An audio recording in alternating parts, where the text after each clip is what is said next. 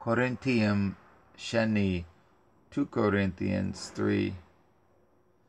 Do we begin again to commend ourselves, or need we, as some others, sepharim of commendation to you, or sepharim of commendation from you?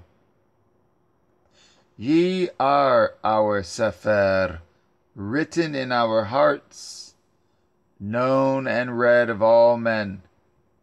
For as much as ye are manifestly declared to be the sefer of Hamashiach, ministered by us, written not with ink, but with the Ruach of the living Yah, not on sapphire stones, but in fleshly tables of heart, rather the heart.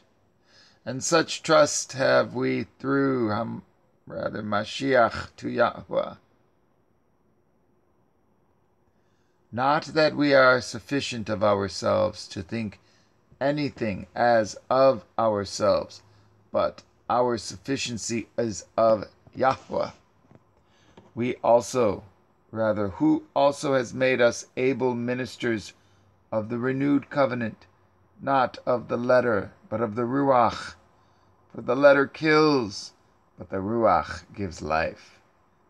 But if the ministration of death, written and engraven in stones, was glorious, so that the children of Yashadael could not steadfastly behold the face of Moshe, for the glory of his countenance, which glory was to be done away, how shall not the ministration of the Ruach be rather glorious?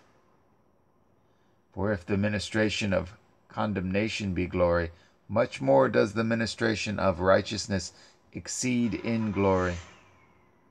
For even that which was made glorious had no glory in this respect, by reason of the glory that excels. For if that which is done away was glorious, much more that which remains is glorious. Seeing then that we have such hope, we use great plainness of speech, and not as Moshe, which put a veil over his face, that the children of Yashadael could not steadfastly look to the end of that which is abolished. But their minds were blinded, for until this day remains the same veil, untaken away in the reading of the ancient covenant, which veil is done away in Mashiach. But even unto this day, when Moshe is read, the veil is upon their heart. Nevertheless, when it shall turn to El Yahweh, the veil shall be taken away.